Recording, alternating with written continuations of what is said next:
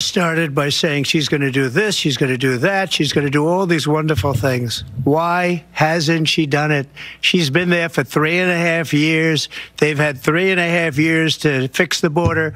They've had 3.5 years to create jobs and all the things we talked about. Why hasn't she done it?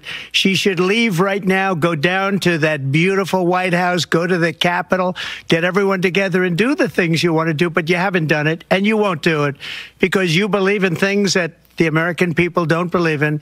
You believe in things like we're not going to frack. We're not going to take fossil fuel. We're not going to do things that are going to make this country strong, whether you like it or not. Germany tried that, and within 1 year, they were back to building normal energy plants. We're not ready for it. We can't sacrifice our country for the sake of bad vision. But I just ask one simple question.